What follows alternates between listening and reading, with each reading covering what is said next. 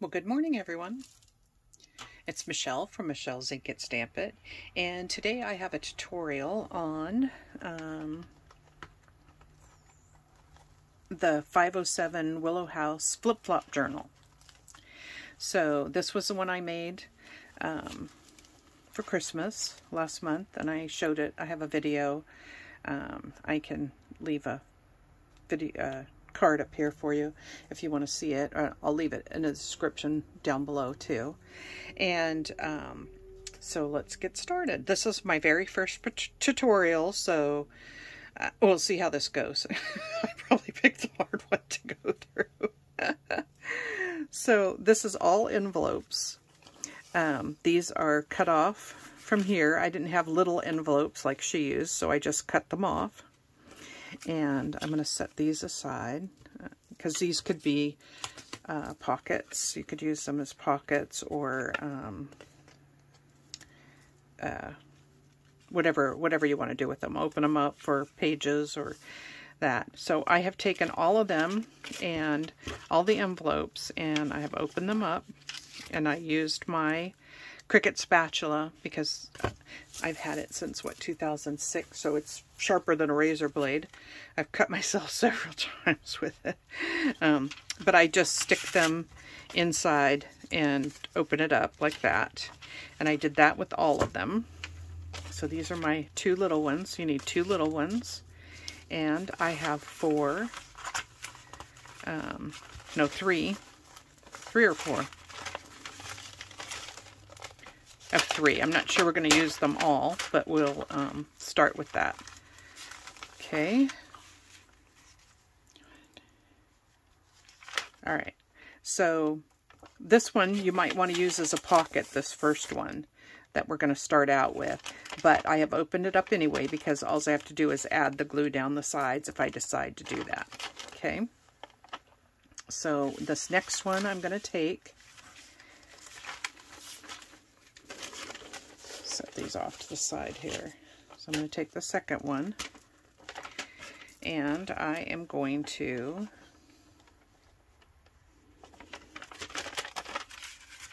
add it to this, but I want to flip this backwards here, crease this one down really good so that I have it. I'm going to just leave this open so you can see what I'm doing. I am going to put my glue stick on here.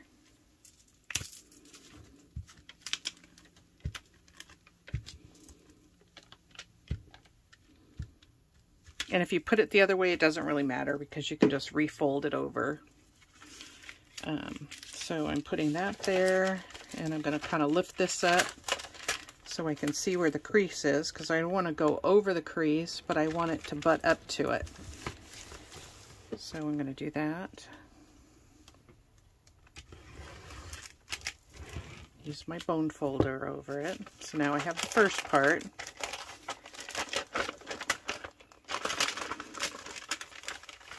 So I need to open this up and put the glue on this back part so I can glue that down so it stays there. And I'm using the Scotch Create glue stick. Anything that comes up afterwards, I can, just run some art glitter glue down below.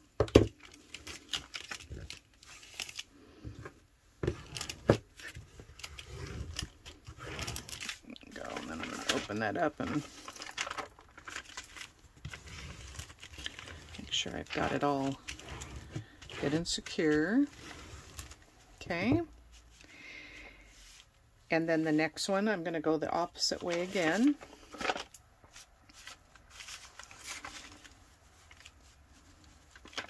And I'm going to do the same thing. Let's see, I'm going to fold this back so that you guys can see what I'm doing a little easier here. There we go. Okay. So I don't want that to go over, but I want it to stay right there. So I'm going to lift this up. Actually, I think I'm going to fold this back and just follow along this.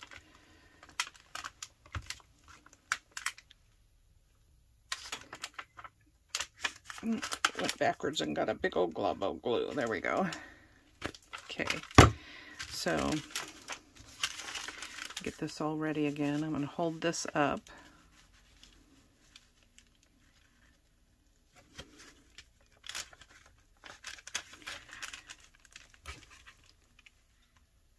And line that right under there.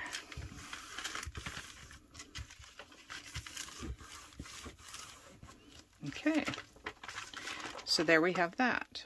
Okay, so this is going to fold up this way and this way, and then this is going to turn back on itself. This is going to be up this way. Is that right? Yeah. Okay.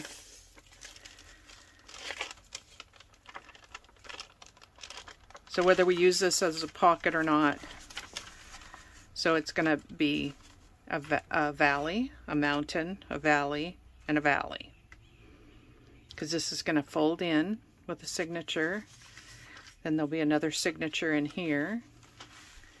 This will close up. Okay. And then this one, I want to be on the front. So this is our front. So you know what I think I'm going to do right now is right front. So we're going to cover that up. And then I'm going to write back on here. Okay.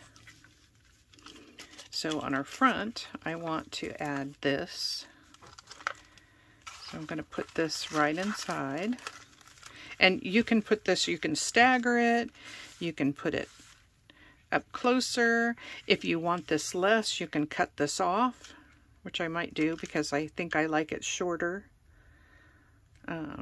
But I'll save that. I can do that later when I decide what paper and stuff I'm going to do on. So let's do that. I'm going to run the glue stick here. I got that big old glob. Let's try to use that up.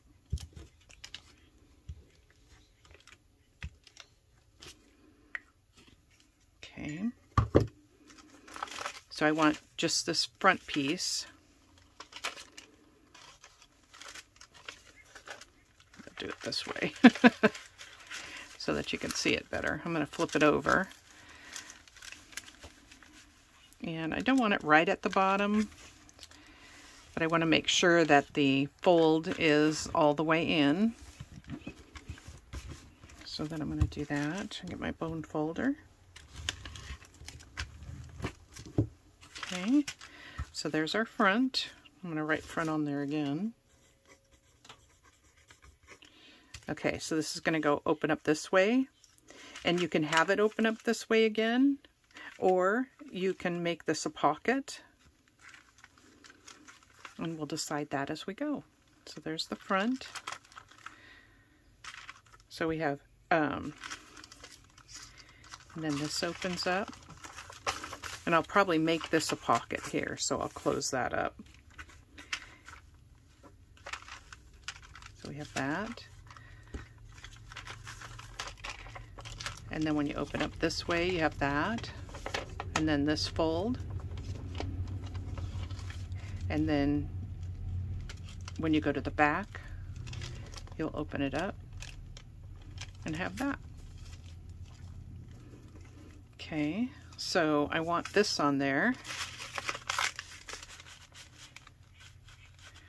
but I think I'm going to put this one up higher so they're not even. So let's do that.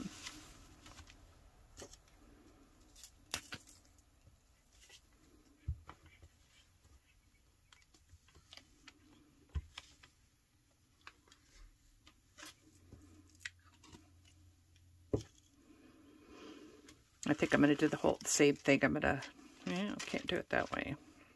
All right. Let's just slip this in. Just so long as we have it so that the crease, here, I guess it's easier for me to do it this way. Oh, now I got that stuck on there.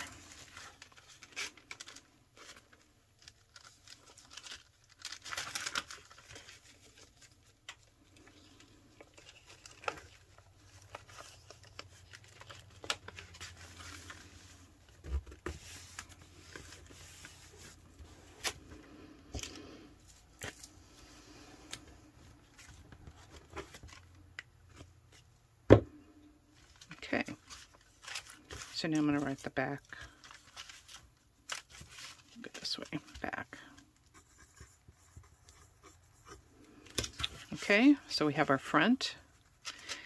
Do that, that, that, this, that, and then this folds over. You have this and this. Okay. So there's the front with our little piece. And we have that glued to this first envelope that's either open or folded. You can do it either way. You can leave that open. I think I'm going to close it up as a pocket. And then this folds up this way and this way. This one goes in there.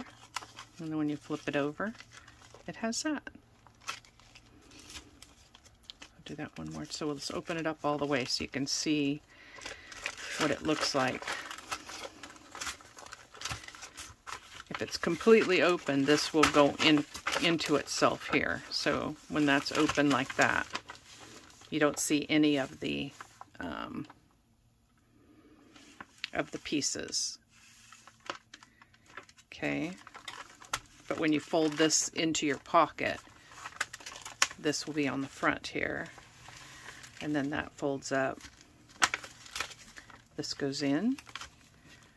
And then you turn it around. And then you have this and this. So hopefully I haven't thoroughly confused you. Let's see. This one, do I have one with a... Did I do a pocket on this one?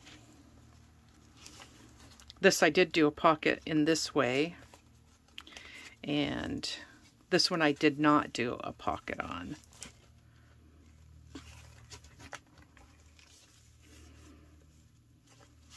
And I didn't do the back pocket. I did a belly band that way. But really there's no right or wrong way to do it.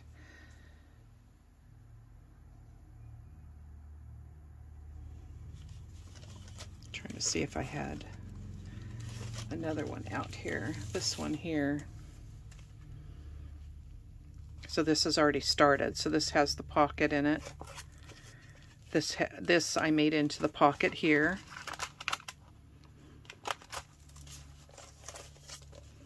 So this is the fold out part.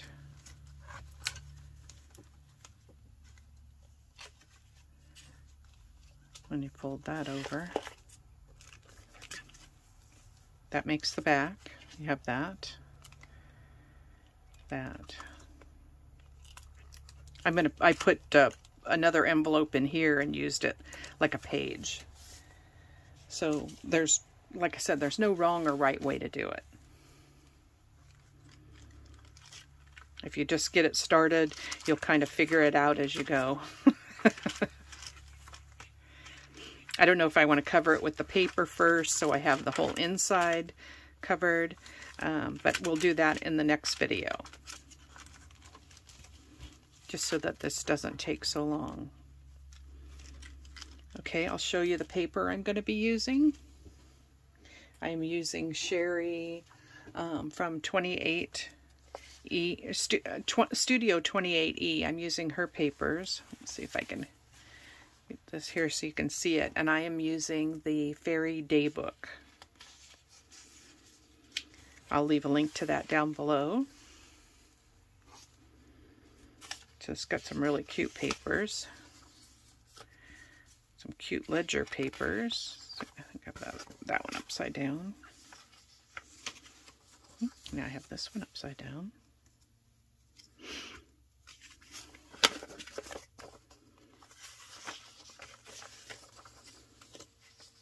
And this one with some birds. This cute paper.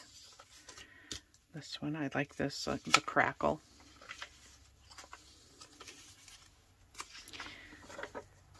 More birds. This is part of her ephemera kit. I did this in this one here, and I really like the way that came out. This is one of her letters. And it's in her ephemera. I'll put a link to that one too. So she has, this is the paper, and you fold it in half, glue it to itself, and then I just kind of made it real vintage looking. Sponged it and wrinkled it in places, and then went over it with the sponge to get the effect. But you can see that's that paper there. And you just fold it in half and it works out perfectly. So it looks like a double-sided letter.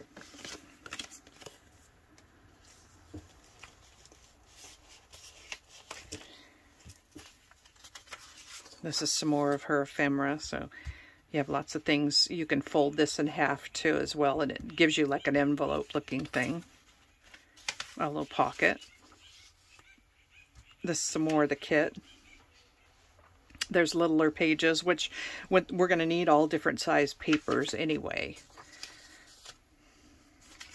And there's this one. I think the rest of these I need to turn this way. Get this stuff out of the way for you.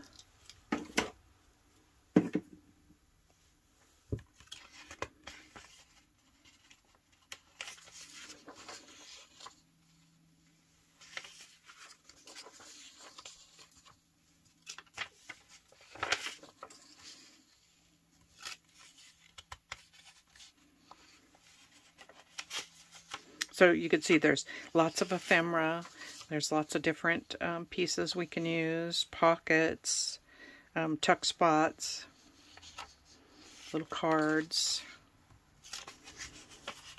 another sheet of paper.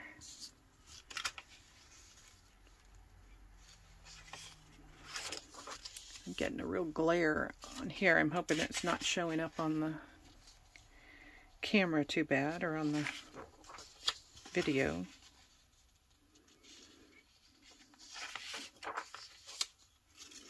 I love these butterflies.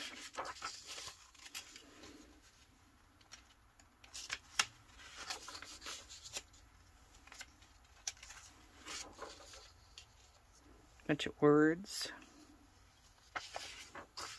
And then she had these for covers on there, so that's kind of cool. Different size.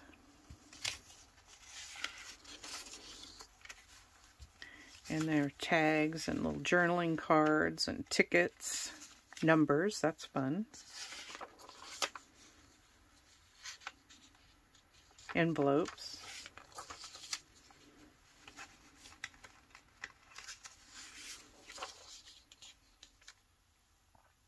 Let me try putting my curtain back up, so there we go. Maybe that'll help. Okay, so we have that. So I have all that to use. I'll leave a link to that. Everything that I put in there, because I think one was the ephemera kit and one was the Fairy Day book itself. And then I made this little ephemera book, and I put everything into my Cricut and had the Cricut cut it out. So I cut out all the stuff.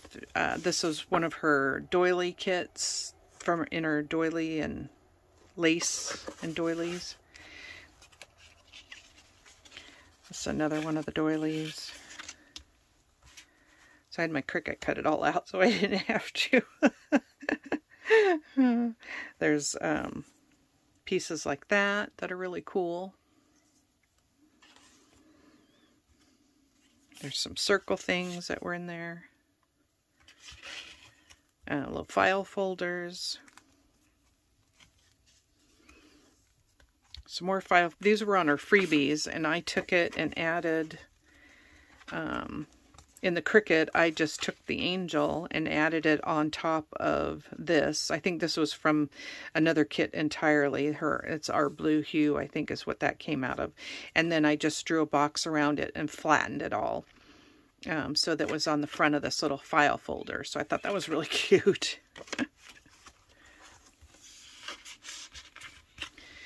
So I think that's it. So that's what I have cut out so far and ready to go. So we will continue and add our papers in on the next video. So thank you for watching. Be sure to like and subscribe. I'll put a couple more videos over here that you might like. I'll leave everything in the descriptions below that I'm using. And you go have a great day. This is the first day of 2023. So Happy New Year to you all. And go create something fun. Bye.